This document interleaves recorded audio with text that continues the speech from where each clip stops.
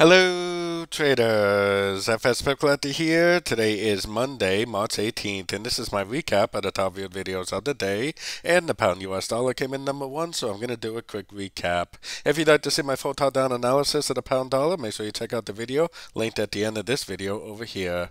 So the pound did drift down a little bit, not as much as some of the other pairs, especially the euro.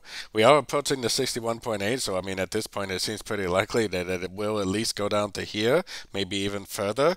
Like I said this morning, if you don't get a structure break and it continues to make lower lows, lower highs, really you should just continue to sort it, especially on shorter time frames than this. But I would keep a close eye on that 61.8. If we get a nice impulsive up, nice break of structure at a Fibonacci level, to me it still looks like 1, 2, 3 ways down, still looks like a possible ABC, and it still looks like it may end up continuing the uptrend. We do have a lot of really big news coming out this week. To me, it still looks like this is more likely to continue the uptrend.